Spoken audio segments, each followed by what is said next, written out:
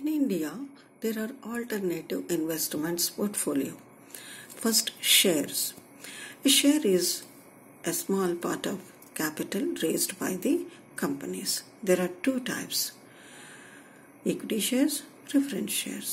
As per Companies Act 1956, share capital of a company is divided into equal parts and each part is called share. A public limited company has to complete three stages: registration, raising of capital, commencement of business. Public limited company issues shares to public for raising capital.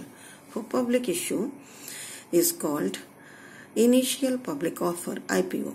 Share issued at par, premium, discount. A prospectus is prepared and get approved by SEBI, Securities and Exchange Board of India. These shares, they are listed in stock exchange.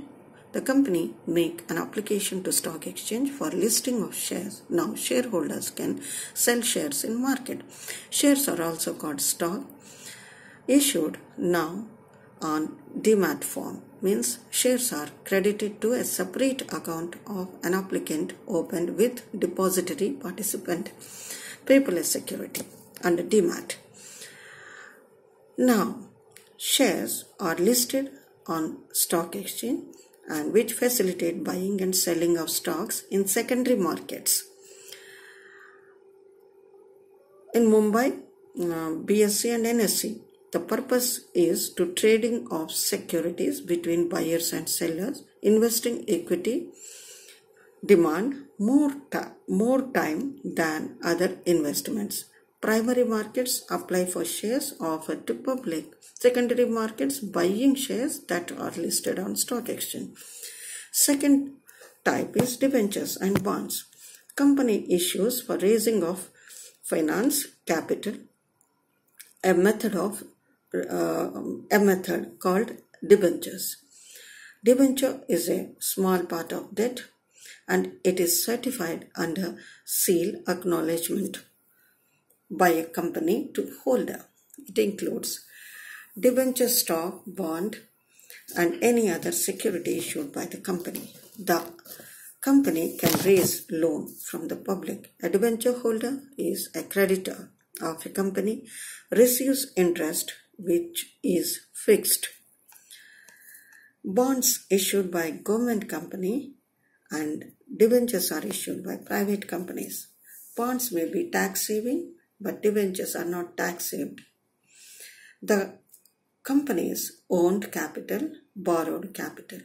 Debenture holders have no say in company management. Interest is allowed and return on debenture, it is at reasonable time and it is stable.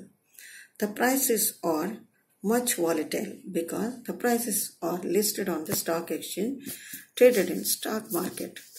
Debentures are redeemable over a period or maturity, irredeemable. Convertible and non-convertible. Convertible to shares, it is popular in last decade.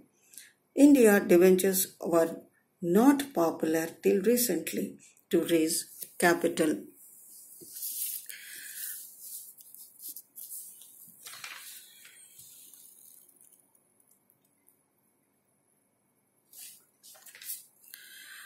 Now, bonds.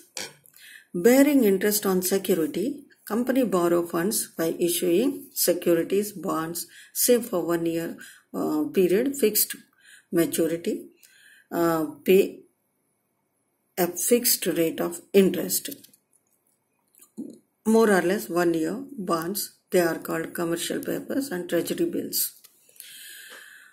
Debt instrument, a contract is made between the two parties, predetermined terms with regard to rate of interest, periodically of interest repayment on principal by the borrower to lender.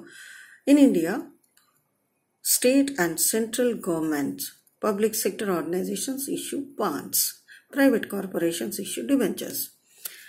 Now, public deposits. In 1990, they were very popular to raise funds as the bank credit because bank credit became costlier. So companies for minimum 3 months up to 10% paid up capital accept public deposits. and company cannot accept more than 35% of paid up capital and free resource. Middle class accept these deposits as company offers attractive interest rates, reduced now to 10 to 12%. Company appoint collecting agents, managers to collect deposits. Next, bank deposits. Surplus money and investment in bank. It is popular among salaried people. Banks collect working capital requirements for business. Customers deposit for a specific period and bank pays interest. The depositors can be accepted from individuals, institutions or enterprises. Business houses for profitability depend on the deposits collection. Now, post office savings. Small savings from people through saving bank accounts. Facilities, certain government securities such as Kisan Vikas Patra, National Savings Certificates, they are sold through post office. And other savings like recurring deposits, monthly income schemes, public provident fund, etc. Small investors use these type of savings facilities for investing their saving and surplus money for short-term or long-term benefits. Stable return, security, safety on investment and loan facility against deposits. Tax benefit is attraction of the investment. Return on investment is rather low. Interest rate is reduced recent years. Now, public provident fund. It is an attractive tax sheltered investment scheme for middle class and salaried persons, even useful to businessmen and higher income earning people. Public provident fund is very popular among marginal income taxpayers. The scheme introduced in 1969. Thank you.